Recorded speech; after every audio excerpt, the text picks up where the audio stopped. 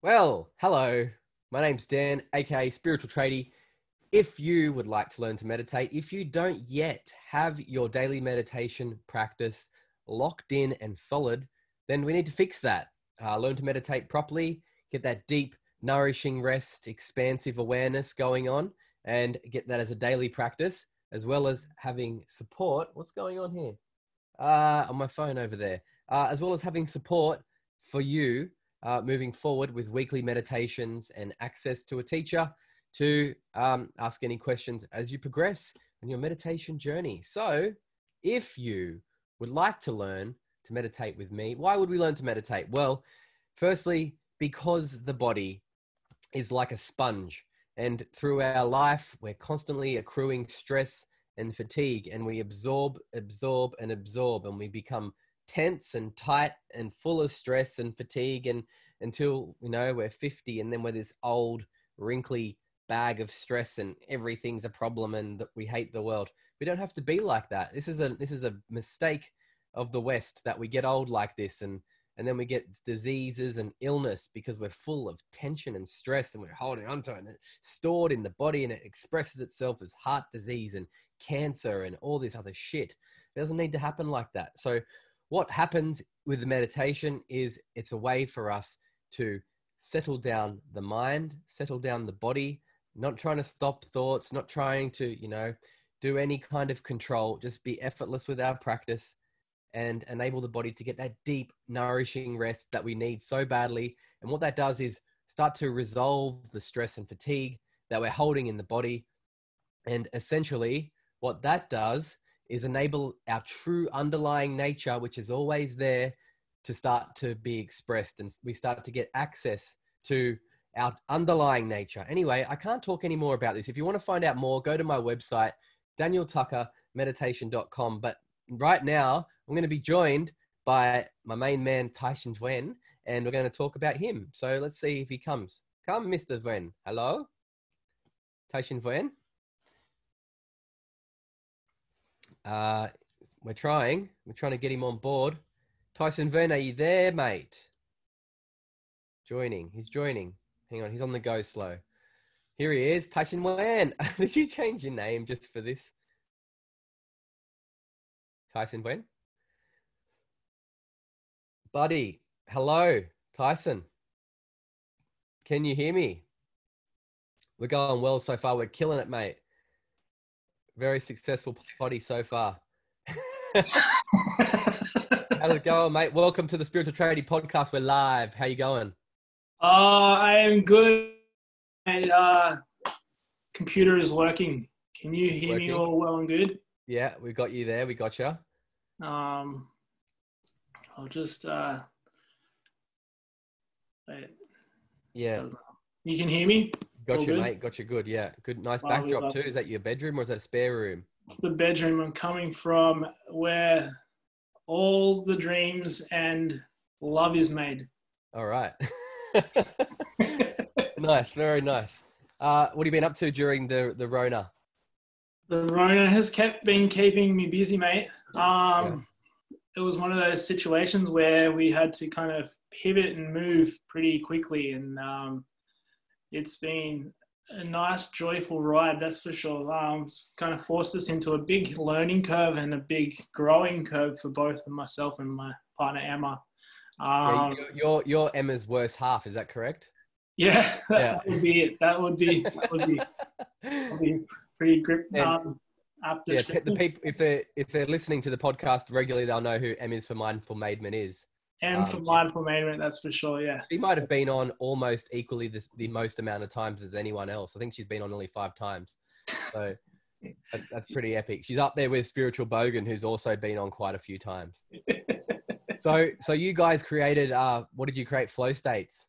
Yeah, it's called Flow State Studios. It's a live and on-demand yoga, fitness, and meditation community, I guess you could call it, because we all around the world, a lot of people have been jumping on from London, Germany, and New York as well. So we've had some families coming together and doing fitness and yoga together all around. So it's been really quite it's been really quite rewarding, because just seeing people and like still allowing them to get their daily fix of yoga and fitness, but yeah, in the comfort of their own room. And it's actually really been quite an eye-opening experience, the fact that people's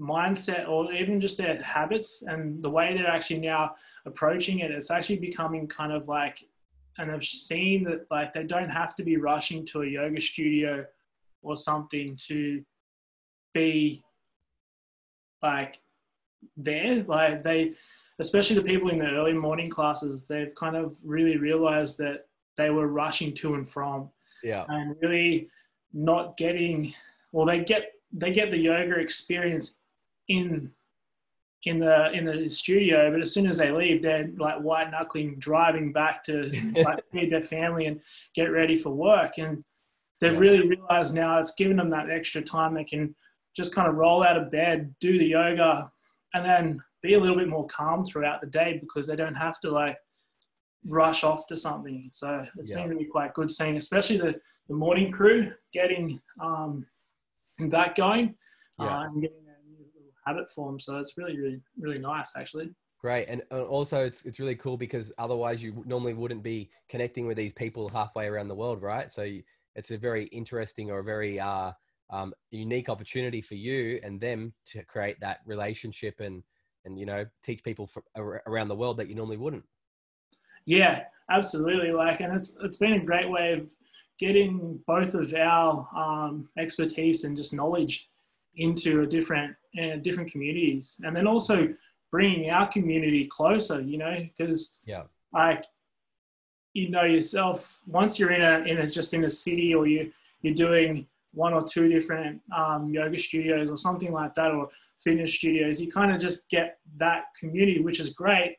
But then getting your knowledge out to a broader community is really what it's about. Is like, you really want to be able to educate people about what you've learned and what you are doing. And this has been a great way of doing it, because people then can see the relatability. They can see who you are and learn from you wherever they are. So, beautiful. And also when this is finished and you can travel overseas, you'll have plenty of houses to go and stay at. When you go to London and Paris and all that, you'll have plenty of families to go and crash at, right? Yeah, like we can go couch surf our way across the globe when the planes start flying again. Yeah. I forgot, Tyson, when we got to give blessings, take blessings. I can put that down now. I've been holding it for the first 10 minutes. I thought you were just smoking a doob or something there. So I just wanted to like get your story. So obviously Spiritual Tradie podcast, and I always jokingly say, you know, how did you become spiritual? But I don't know if you describe yourself as super spiritual or not, but I know that you've gone through some change and evolution in your life. Do you want to speak to that? Yeah, I'd always been kind of that footy player jock kind of guy coming up through school all the way into my early 20s, and one of those emotively deeply suppressive kind of people. It's like, I don't need to deal with my emotions. They're there, and I don't, you know what I mean? And I went traveling, and what happened was I was over in Canada, and I was working for a builder, and because I'm a carpenter by trade, and was stepped up onto a roof. It just snowed earlier in the day, and the snow had melted and formed a thin crust of ice. And I slipped off the roof, and it was the second story roof. So it was about 6.5 meter fall. Yeah. And fell from the roof, smashed my left ankle, and I was off work for about 18 months and 11 months on crutches. And I had 4 operations and stuff in that time. And through that time, I went through a really dark patch. Probably lucky that it was only an ankle in retrospect, though.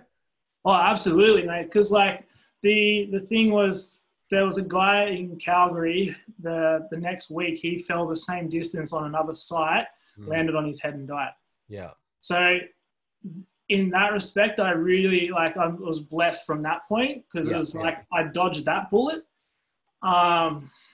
Because essentially, like, I was really quite lucky the way I fell even though I kind of fell with one, I was falling backwards with one foot caught in the ladder, and the left foot took all the weight. Yeah, if I had just kept on going back, I was done. But Yeah. so that was a blessing in itself that I still managed to like hobble out of that situation. Yeah. But yeah. But it had impacts on your mental health, not being able to do the same job or you know. Yeah, like I was there, and I just recently broken up with my girlfriend too at the time, so I had that plus the fall, being overseas away from my family. Like I couldn't leave because if I left, would have had to have come home and paid for all my medical expenses. Mm-hmm. So I was over there kind of by myself, and yeah, it's just literally just kind of environmental factors all just loaded on and compounded, and then obviously like that suppressing of mental and emotional stuff throughout my childhood and throughout my adolescent years and early years, that was rising up, and then it's all kind of like come to this head where it ultimately went into my detriment of my mental health. I think that's where it was a downward spiral into, and obviously like drugs and alcohol was a big thing as well. That way while you were over there. Yeah, so that was one way I was trying to escape it, because I didn't have meditation and I didn't have yoga in my life at that point. The only thing I really knew was fitness, because like I've always been into fitness and stuff like that. So I was running in, like before the accident, getting through the breakup. But then when I couldn't do that, it was like, it was just this slippery slope of just going down and down and down, and which culminated with me trying to commit suicide. Right. And like 2 days later I woke up. So because I took a bunch of pills, and which my tox screen said that I probably, if it was any smaller person, they would have actually passed away. So I was actually quite lucky again that I was a bigger frame guy and my body was able to absorb most of that. And so then from that point on, that's when I really started embracing and turning to spirituality. My spirituality at that point was meditation, because I had never really done it before, and it really just started to get the wheels turning. Like it was the changing point. Like it started to allow me to see that I didn't need to be on these pharmaceuticals to regulate my mood. I could do that through my meditation and a constant meditation, a regular meditation practice. And that then started that that snowball rolling down the hill. Like it started picking up pace. And when I eventually got back to the Central Coast and back home, I started yoga at just a normal gym.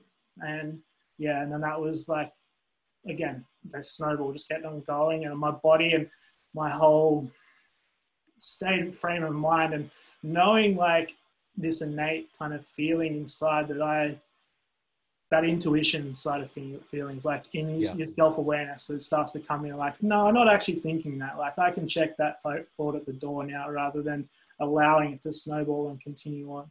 Yeah. And I'm not saying that it doesn't happen now. Like it's still, you still got to check yourself, and you got to go, that's those little voices in your head are starting to talk, or like you're allowed that story to fabricate.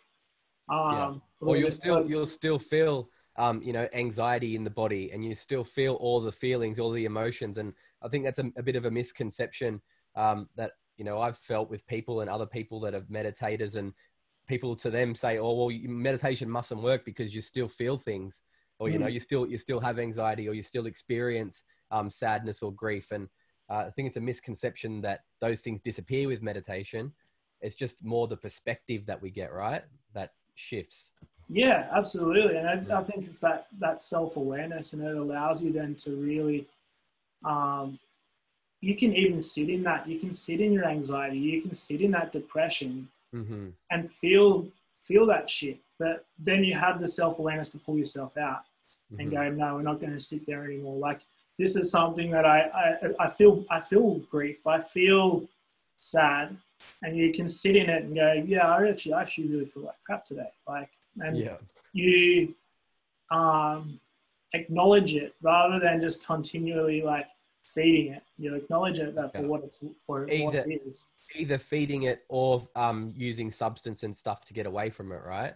Yeah, and that's the thing, is that's what I turn to fitness. Like there's a lot of things that a lot of people may not substance abuse and they may not do drugs and alcohol, but they'll find other things to suppress that other the thoughts that are coming up and or the feelings. And like one thing that I've really found throughout my time in personal training and stuff in fitness gyms, there was a lot of people who had expressed that they were upset and blah, blah, blah, and they've come to the gym to make themselves feel better. And they'll stay there for 3 or 4 hours. And it's just like, that's all well and good. You're here doing a fitness thing, or you're here doing yoga, or you're practicing yoga every day. But there's still that time when that actually you do need to sit and unravel those, like those little bits and pieces. And it's going to take time. And that's the biggest thing, I think. Like for me, it was the most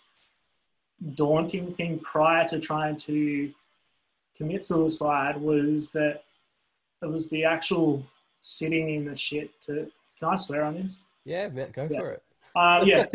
Sitting in the shit to like actually deal with it. And then it was after that, I'm like, you've got nothing else to lose here. Like you've literally you're at the bottom. So you may as well try and really start to unravel what is happening. And it's still, I've always referred to myself as Shrek. I'm an onion with many layers. And so it's like, you know, yeah. So I've just got many layers, and I'm still peeling them back, but I'm kind of get to the core now, hopefully. There's, you know, yourself. Well, it's a forever learning experience, I feel.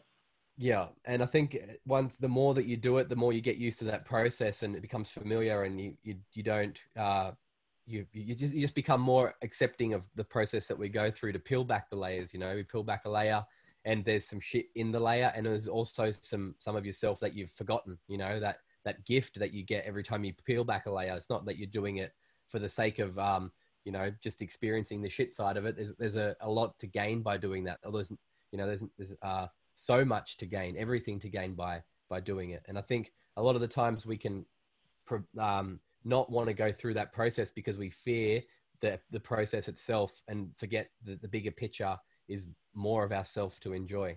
Oh, absolutely. And like, just even like that onion analogy, it's kind of like when or if you pull out, like if you've ever had like a leek or something like that, and you chop out, oh, this thing looks amazing. And you chop it up, and then you fry it up without rinsing it off. And then you start getting the grittiness, like all the dirt that is drawn up through like the layers of it. And it's kind of the same situation. As like, you can have this amazing looking person on the outside, and then on each layer, there's always going to be that gritty grossness, the gritty ground that's kind of like been drawn up as it's grown. Yeah. And it's the same situation with us. It's like each time you peel back one of those layers of the leek or the onion, you've got to give it a rinse. Otherwise, if you don't give it a rinse, that dirt's going to continue to spoil your food throughout your entire meal. And that's kind of the same situation with us. It's like, you can't think about like, maybe your uncle told you you had a terrible haircut when you were 3, and it stuck with you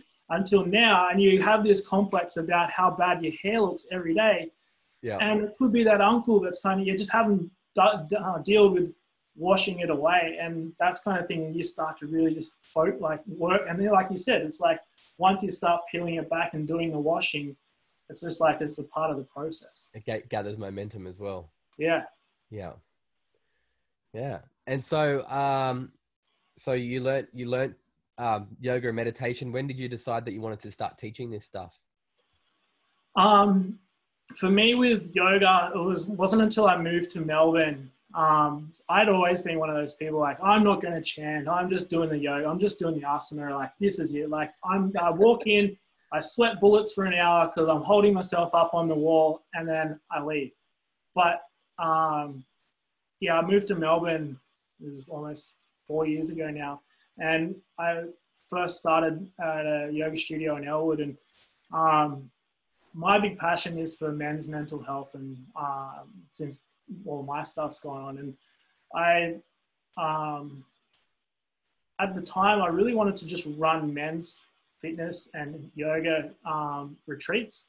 Yep. So where men could come together and just like be men, but also peel back the layers, but learn the practice of yoga and also getting the fitness in.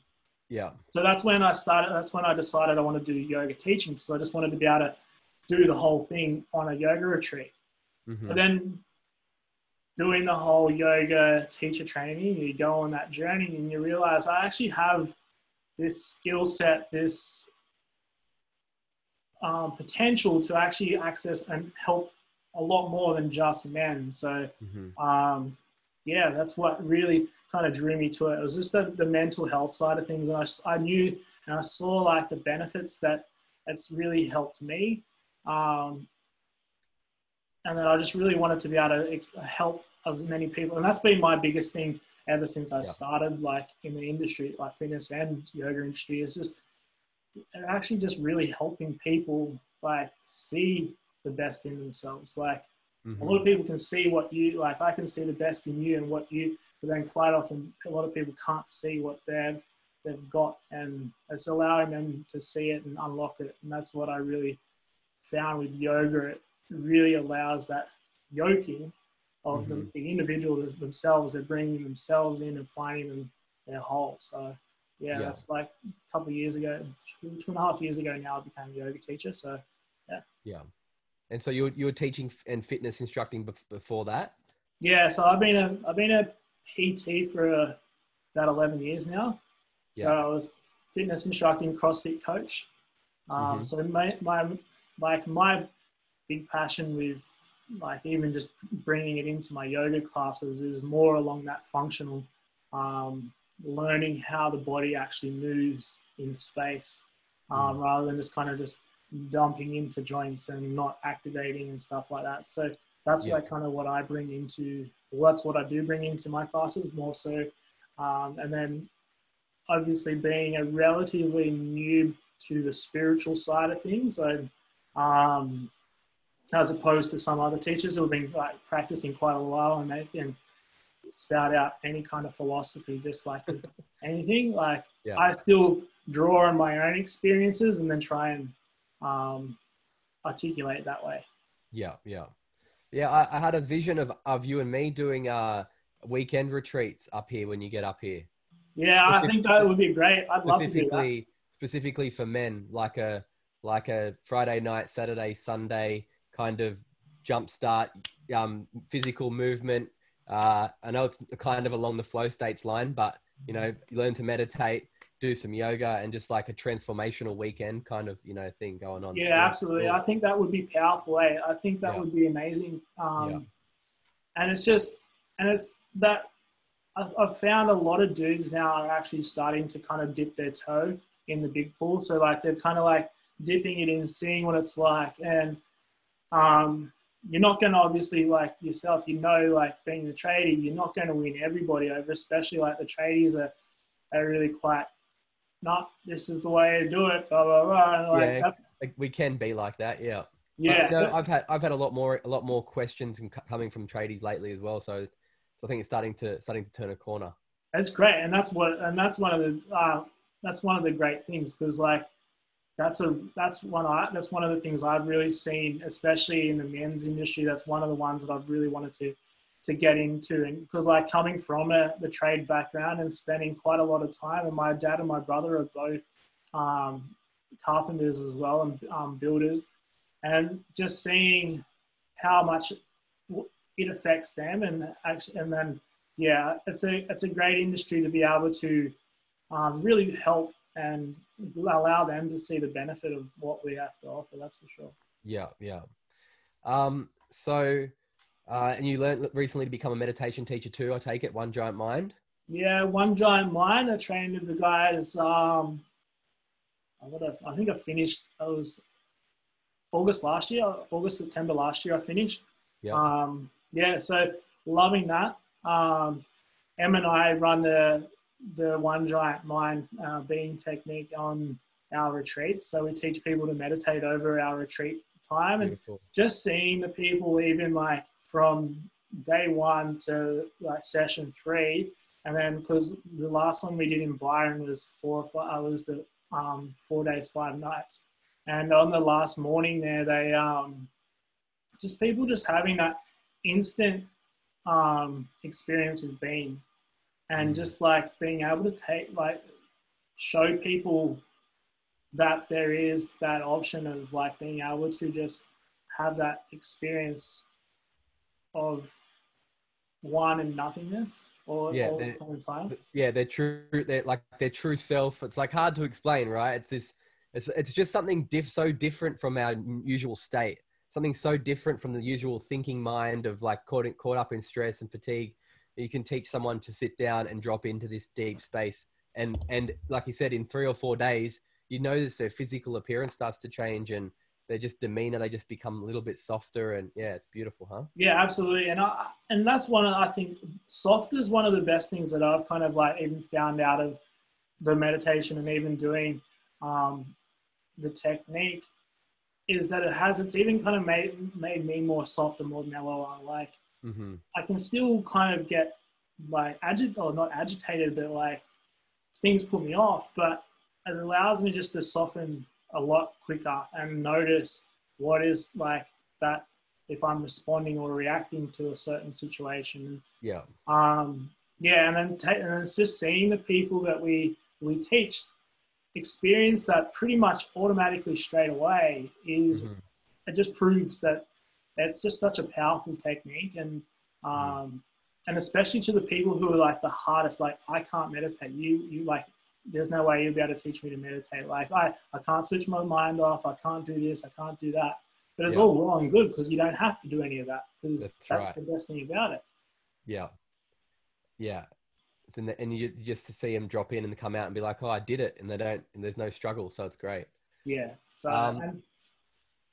yeah. I was going to say, do you have a favorite wisdom or quote for the Tradie podcast? I have a few. I wrote them on my phone here before, because I was like, there's a couple that really jam with me. There's a couple from the Dalai Lama that kind of got me through my deepest, darkest points. Yeah. The Dalai Lama one was, do not let the behavior of others destroy your inner peace. So that was kind of, for me, that was around the time when I was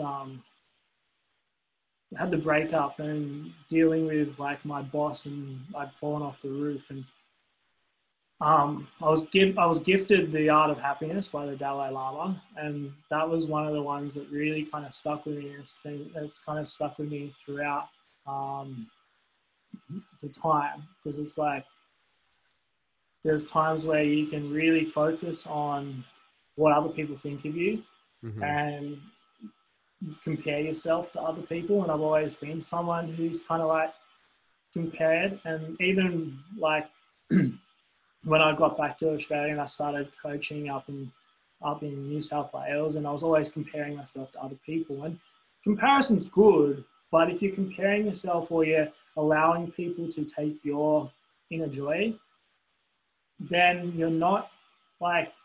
you're just consistently giving everything out, and it's like you're not going to be happy within yourself. And that's one thing that's really kind of stuck with me for quite a while, that one for sure. And to appreciate where you are on your own journey, and to be sort of grateful for where you're at, instead of constantly needing to be better or to judge yourself against where someone else is at, when and that's one of my biggest things also, when I tell people with in yoga and stuff as well, especially people getting into yoga, is like not judging your chapter 1 to someone else's chapter 11.